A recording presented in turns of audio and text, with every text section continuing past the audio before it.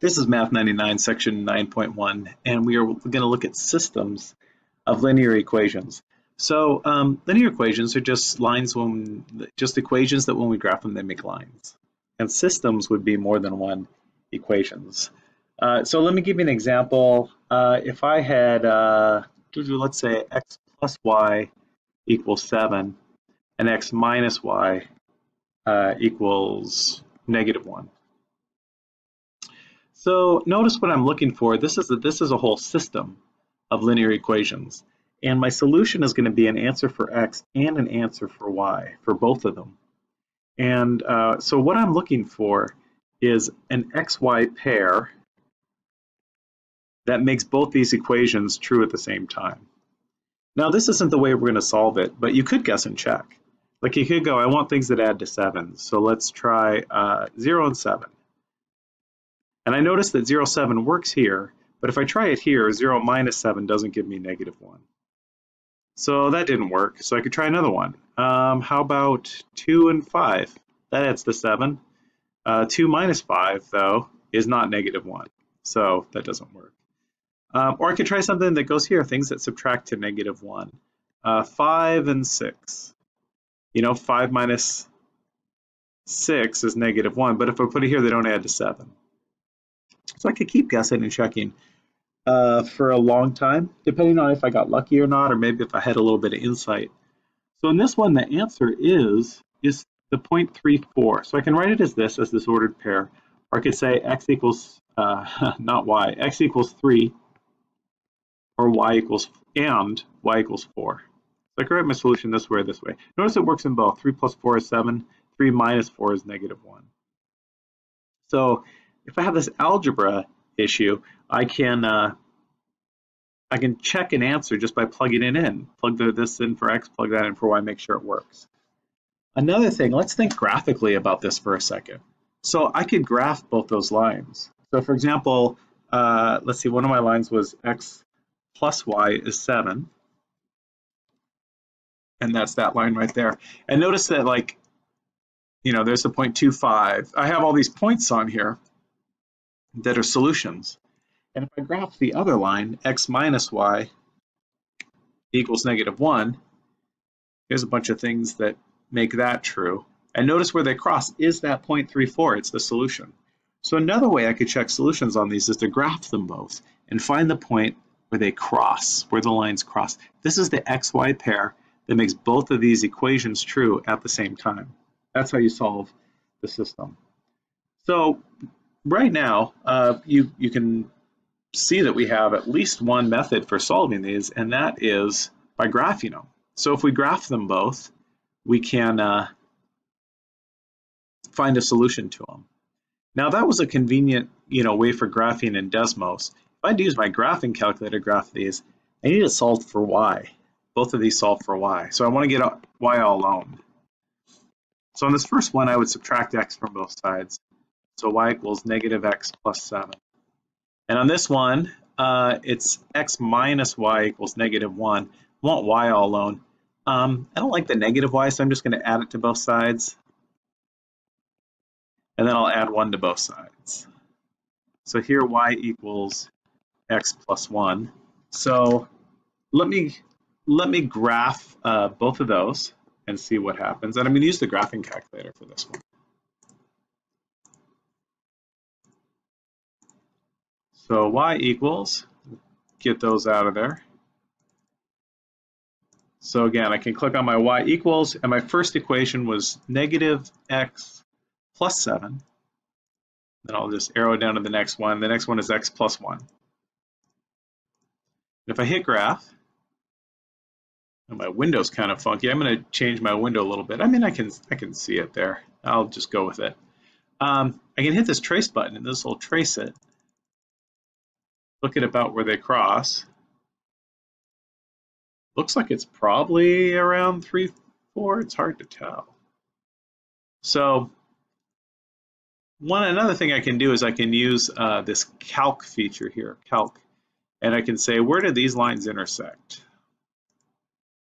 And I'll choose one of the lines, and I'll choose the second line, Then I'll say it's probably about here, find it, and notice it crosses at 3, 4.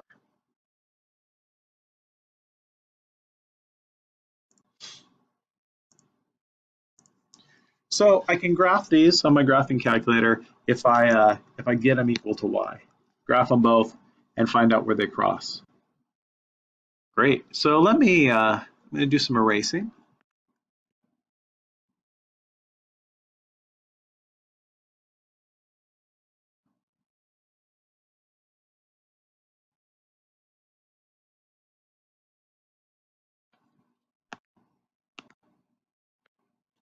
So here's another one that I want to check by graphing. So I have 5x minus 2y equals 10, and x minus y equals negative 1. Let me graph that.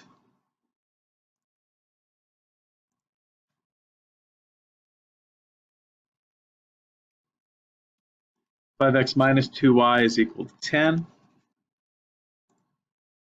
and x minus y is equal to negative 1. There we go. Those cross at the point 4, 5. 4, 5 must be a solution for those. So my solution, I can write it this way as the ordered pair, or I could say x equals 4 when y equals 5. And notice I can check it by plugging those values in. So if x is 4, this top equation would be 5 times 4 minus 2 times 5. Does that in fact equal 10? 20 minus 10 is 10. So yes, it works in that equation, and it has to work in this equation as well.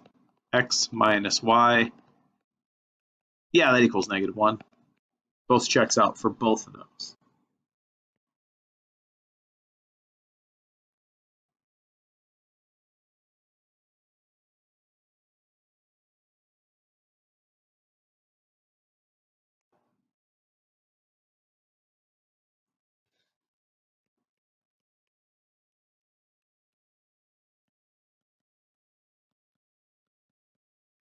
All right, here's one more. Let's go ahead and sketch a graph of it. See if we can see its solution from the graph. So x minus y equals negative 3, and then y equals 3x plus 5. And I like that because, you know, there's my y-intercept of 5, and it has a slope of 3. And it looks like these cross at the point negative 1, 2. Notice that's the pair, the xy pair that works on both of them. The xy combination that makes these both true at the same time. That was negative 1, 2.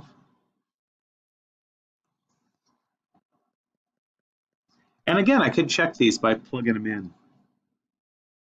Another thing that I'm going to do now is I'm going to talk about a different method. So we can solve these by graphing. We also have some algebraic ways to do it. And the first thing I'm going to talk about is substitution. So in substitution, I noticed this setup right here is really ripe for substitution because this is solved for y. Y is all alone. The second equation tells me what y is. Y is 3x plus 5. So what I can do is I can substitute that into the y in the other equation. So notice that the first equation is x minus y equals negative 3. This is just like when we're plugging a function into a function. Y is this, so it takes the place of y, 3x plus 5. And the reason why that helps us is now we just have an equation just in one variable. So we can just solve for x and get a value for x. So let's do that, distribute that negative sign. Combine some like terms over here. X minus 3x is negative 2x. Add 5 to both sides. Negative 2x equals 2. Divide by negative 2. Looks like x is negative 1, which we got before. And now the way that I can get the y value is by taking this x value and plugging it back into either one of these equations. Whichever one I plug it into, it should give me the same answer because that's what I'm looking for. X is supposed to be the point that gives me the same y in both of them. So I'll just plug it into this one. X is negative 1, so I need to plug it in. So I have x, which is negative 1, minus y equals negative 3. Add 1 to both sides. Negative y is negative 2. Since that's a negative y, I can multiply both sides by negative 1. Y is 2. So I get the point negative 1, 2. I can write it as this way, or I can write it as the ordered pair negative 1, 2. So substitution, if I'm not going to graph it, what I could do is, since I know one of the variables, I can plug it in to the other one. So how does that help me with something like this?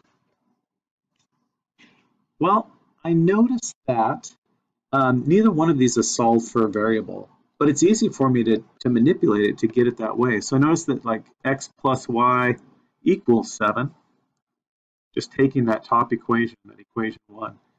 And now if I subtract y from both sides here, I get x equals negative y plus 7.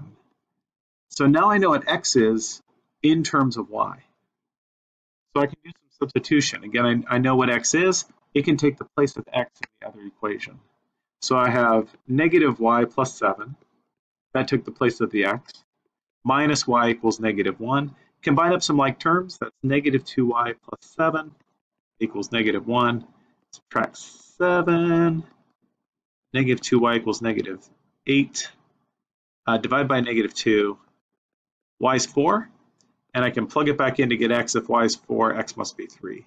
So I can write my solution this way, or I can write it as the ordered pair 3, 4. Let me do one more substitution. 5x plus 4y equals negative 7, and y equals negative 3x. So this one's already solved for y, so it's in a good form. I know what y is. Y is negative 3, so I can just plug that into there. So my equation now is 5 times x plus 4 times y, but y is just negative 3x, equals negative 7. Let's see, 4 times negative 3, that's a negative 12x. 5 plus, or minus 12, I was going to say plus negative 12. 5 minus 12, that's 7. Divide both sides by 7. Looks like x equals negative 1. And now I can get y by taking that negative 1 and plugging it into either equation here or here. It actually looks like a little less work if I plug it into here. Y equals negative 3 times x, which is negative 1. So y would be 3. So when x is 1, y is 3. I can write it that way. I can write it as the ordered pair 1, 3. And I can check it by plugging them both back into here. I could graph the system, see where they cross. A lot of opportunities for checking my solution here. So you notice that all these answers that we've been getting, they only have one solution, which makes sense because we have two lines and they cross at one spot. So when we have these, they're called consistent. In other words, they have a solution. So if the system is consistent, or if a system has a solution, it's consistent. So let's take a look at some possibilities here. So let's say we have 2x plus 3y equals 7, and I'll just come up with another equation here. 2x minus 3y equals 5. Whew, can't type. And they cross somewhere. Notice they don't have to cross at whole numbers. It looks like 3 and a third. 3 1/3 is the point where those cross. Those cross just at one point. So what would happen, though, if I turn this into this? So notice these two lines are parallel to each other. These two lines will never cross. So it is possible to have a system of equations that has no solution. So there's no solution to that. And this is called an inconsistent system. And it happens when we have parallel lines.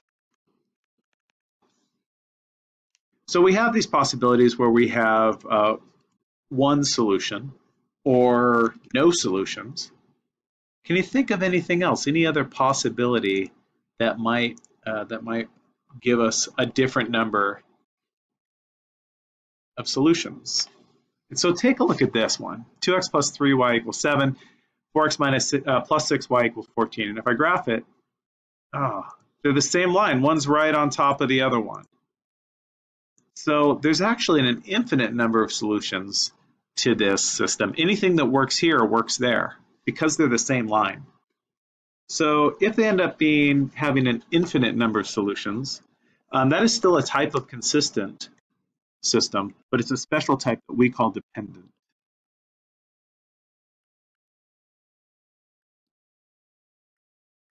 And we can think of that as the same line. So it's dependent, has an infinite number of solutions, is consistent, no solution. Consistent, it has at least one solution. If it has exactly one solution, we call it an independent system that's consistent, but I'm not going to dig down that deep into the vocabulary. There is a third method that I want to talk about, and it's also algebraic. So we have the substitution one where we substitute in one variable for another. But we have another method that's called elimination. This is also sometimes called the addition method. And it's called the addition method because what we can do is we can add the equations together. So if I just add these equations together, notice what happens here. X plus x is 2x, and this is really nice. Y minus y is 0. The y's drop out. 7 minus 1 is 6. So 2x equals 6 divided by 2. It looks like x is 3. Plug it back in, y is 4, and I get that same solution. I personally really like elimination or addition method. It's efficient. It eliminates a variable just like substitution does. It just is a great method. So let me do another one like this. So here's a system we want to solve. And I notice that I have a negative y and a positive y. So let me just add those equations together and see what happens. So on the right-hand side, 8 plus 4 is 12. Negative y plus y is 0. X plus 2x is 3x. Divide by 3x is 4. Plug it back in, it looks like y must be 0. So I could write it that way, I could write it as the point 4, 0. How lovely is that? That is so great. Let me do another equation that we did a little bit earlier. 5x minus 2y equals 10, and x minus y equals negative 1. Now notice right now, if I tried to just add these together, I'll change color because I'm going to not really want to do it. Nothing cancels out. The thing about this addition method is it only works if it actually eliminates one of the variables. Like, see, this will give me 6x minus 3y equals 9. That doesn't get me anywhere. So here's what I can do. I can be kind of clever about it, and I can just dream for a second. This is a negative 2y. If this was a positive 2y, when I added them, they would cancel out. So what I can do is I can multiply this equation, both sides of this equation, by something to force this to be a positive 2y. And it looks like it would be negative 2. So I'm going to multiply both sides here by negative 2. And if I do that, notice what I get. My top equation, it stays what it is. I didn't affect it at all. But this bottom equation, I get negative 2x plus 2y equals 2. And my y's are set to eliminate. Now I can do this because I'm multiplying both sides of the equation by the same thing. This x minus y equals negative 1 is just a line, and I don't know what direction it has, but it has a certain direction, something like that. When I multiply this line by negative 2, what I'm doing is I'm stretching it in its own direction by a factor of negative 2. So I'm actually stretching it, like I'm flipping it and then stretching it this way, but it maps back onto itself. And since the line is made up of an infinite number of points, it just stretches out and becomes itself again. So I'm really talking about the same line. I'm just talking about it in a different way. Oh, look at all those points. So what I can do is I can choose to multiply by something in order to make it so when I do my addition, something will eliminate. So now I'll add. That gives me a 3x. Those go. That gives me a 12. Divide by 3x is 4. I can plug it back in anywhere I want to get the y value. How about I plug it in here? 4 minus y is negative 1. Looks like y must be negative 5. I can write my solution that way. Or is the ordered pair 4, negative 5. So let's do another example. 3x plus 4y equals 2, and 2x plus 3y equals 1. Now, I'm going to use elimination for this, my addition method, but nothing's real clear. Like if I add out, nothing's going to drop out just quite yet. So I need to make a decision. Should I eliminate x or should I eliminate y? And really, my decision is just mine to make. Sometimes there's an easier path to take, sometimes not, but I just have to make a decision and go. So I'll just choose y. I'm going to eliminate y. So as I take a look at this, I notice I have a 4y and a 3y. And those both go into 12y. So if I could make one of these a positive 12y and the other one a negative 12y, then when I do my addition, y's will be eliminated. So in order to get that here, I'm going to have to multiply this top equation by 3 and this bottom equation by 4. And notice I'm multiplying both sides by those values. So as I do that multiplication, 3 times 3x is 9x. 3 times 4y is 12y. I wanted that to happen. And then 3 times 2 is 6. Right? Both sides of the equation are getting by the 3. And in this one, everything's getting multiplied by the 4, so that will be an 8x.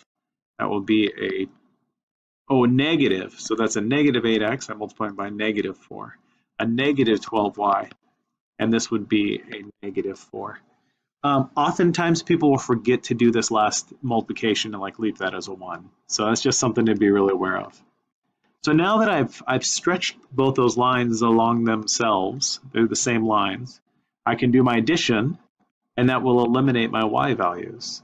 So 9x minus 8x is x. That's a 0. 6 minus 4 is 2, so x must be 2. So what I can do with that too is plug it back in and figure out what y is. I can choose either equation. I'll choose this one. So 2 times 2 plus 3y equals 1. 6 plus 3y. No, that's not 6. 4 plus 3y equals 1. Subtract 4 from both sides. 3y equals negative 3. So y must be equal negative 1.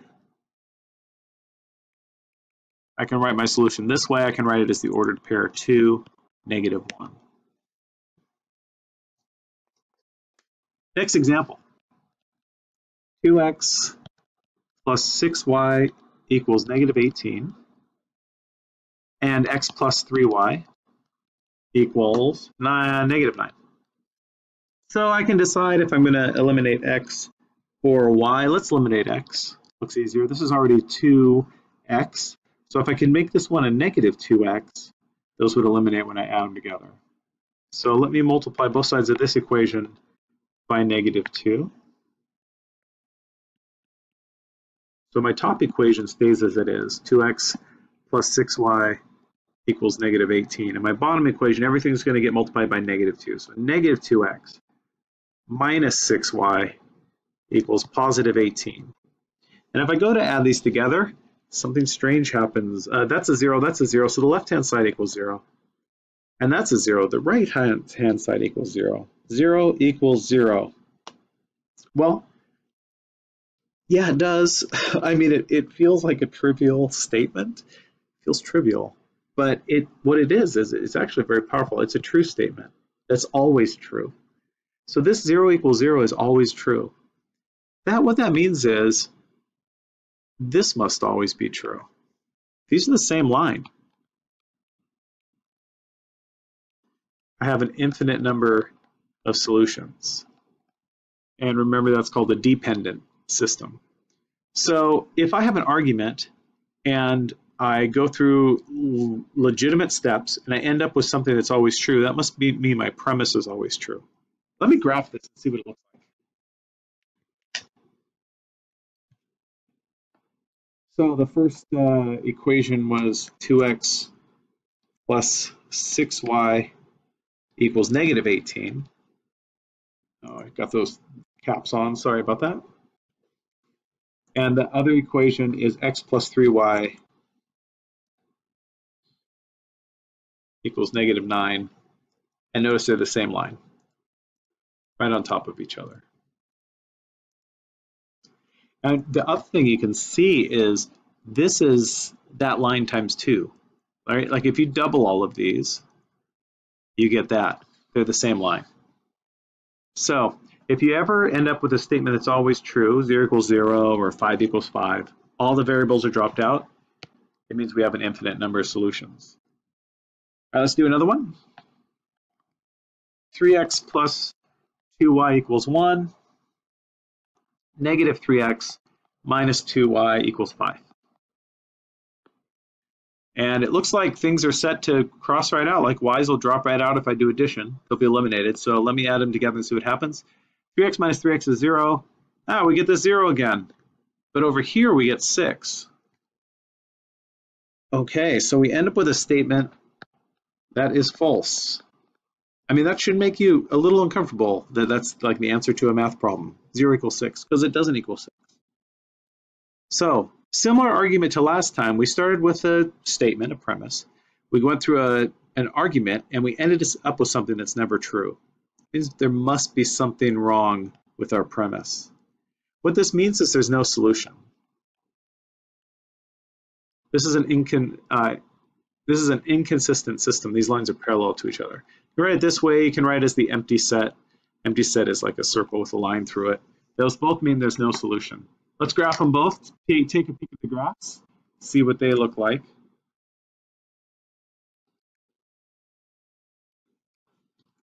There's 3x plus 2y equals 1, and here is negative 3x minus 2y equals 5. Parallel lines, they will never cross. And you can see it in the system, whereas like the left-hand side is just this times negative 1, but the right-hand side is not that times negative 1. So they'll be parallel to each other, but not in the same spot, in different positions. There is one more type of problem that I'd like to demonstrate. So sometimes we could have a system that looks like this: 1/2 x plus 1/3 y equals 2/3, 2/3 x plus 2/5 y equals 14/5. Now, dealing with these fractions is a bear. Like, that's a lot of computation to have to do, a lot of work. Now, you don't have to do this, but I think it's a really clever first step to eliminate those fractions. So just like when we are solving rational expressions, we multiply by something to wipe out the whole fraction. Let's do that here too. And so looking at this first equation, my denominators are 2 and 3. Multiply that whole thing by 6. And in the second equation, 3 and 5. So I think that I will multiply by 15. And I'm actually going to cheat. I'm actually going to go back because I meant for this to be a 15, not a 5. Sorry about that. All right, so let's do this. Multiply this one by 6. So 6 times 1/2 is 3. So I have 3x. 6 times 1/3 is 2, 2y. 6 times 1/3 times 2/3 is 4. 2/3 times 15, that goes into that 5 times is 10. 2/5 times 15, that goes into that 3 times is 6. And then 15 times 15 is 1, so that's a 14. So now, by doing that, I turn this into a system that is easier for me to deal with. I can get at it with elimination.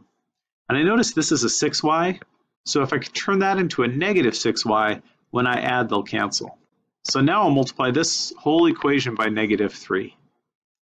So I'm just going to rewrite my second equation because it doesn't get changed. And now I'll multiply this by negative 3. So negative 9x, negative 6y, and remember that gets it to negative 12. Now it's all set to use addition to lead to eliminate the y's. So negative 9x plus 10 is x. Those eliminate. And then I have negative 12 plus 14 is 2. So it looks like x is 2. Now I can take this value and I can plug it into any of the equations along the way. I can plug it back into the fractions equations. I think it'll be the least amount of work to plug it into this one. So I will do that. 3 times 2 plus 2 times y equals 4. So 6 plus 2y is 4, subtract 6 from both sides. 2y is negative 2, so y must be negative 1. I can write my answer this way, or it is the ordered pair, 2, negative 1. Work on these, practice elimination, practice substitution, and send me any questions that you have.